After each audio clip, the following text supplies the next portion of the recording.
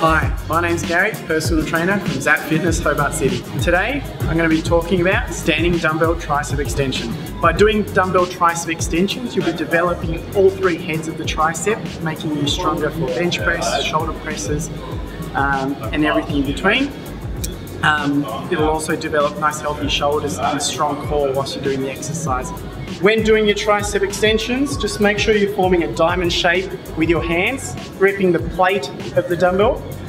From there, your arms are going to go up behind your head, forming a nice straight line up, plate facing forwards at the top. From there, you're slowly going to bend your elbows down, making sure the dumbbell is now in a vertical position. And then as you extend up, dumbbell goes into a horizontal position. Common mistakes which I see during dumbbell tricep extensions are extensions right up towards the roof, so elbows facing outwards, and the dumbbell simply goes up and down.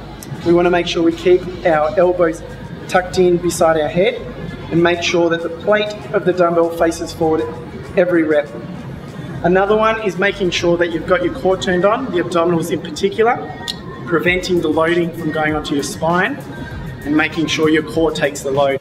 If you know anyone that would benefit from this video, share it with them. And if you have any questions, comment on Facebook.